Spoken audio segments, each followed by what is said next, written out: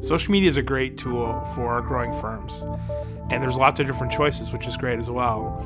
The challenge is picking the ones that are the best fit for your organization, and that's where are your customers, where are your partners, where do they spend their time on social media, and where they want to do business. We find that LinkedIn and Twitter are the two best platforms to use.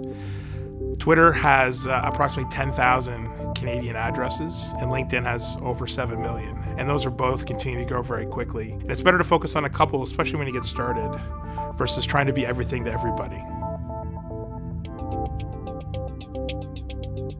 I think a lot of the success in sales and marketing isn't just by chance. It's when you create a plan and you execute on it. And social media is the same. Social media is, I think, very effective as a sales and marketing tool for growing firms. It can also take a lot of time. And by creating a plan, you help to be the most efficient you can be with your time.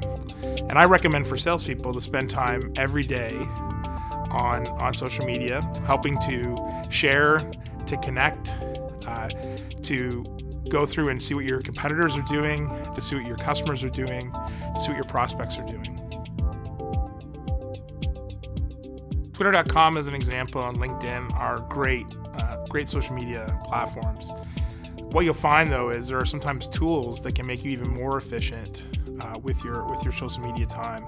The one that we like and recommend the most is called Hootsuite. It's a Canadian tech firm as well.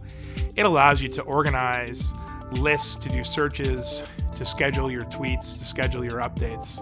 It's a great way to see where you've been mentioned by who, to see who's following you, so you can follow them back in a very efficient manner. And whenever you think about tools, think about mobile as well, especially for a salesperson that's on the go. Having a mobile tool that you can check and use in between meetings is a really effective use of time and a great way to add a little bit more preparation before that next sales meeting. I think when you start in social media, especially using it for sales and marketing for your organization, you want to share all that your organization is doing or that you're doing. I think that's a big mistake. What you want to do is find out what the people that are following you, which should be your prospects, your customers, your partners, other team members, figure out what kind of information they want, and then look for some third-party sources that you can share as well. It's great when the more you share, the more you'll get shared. So sharing great content that isn't always from you is a great way to build your followers, to build your likes, and to have more engaged experiences on your social media.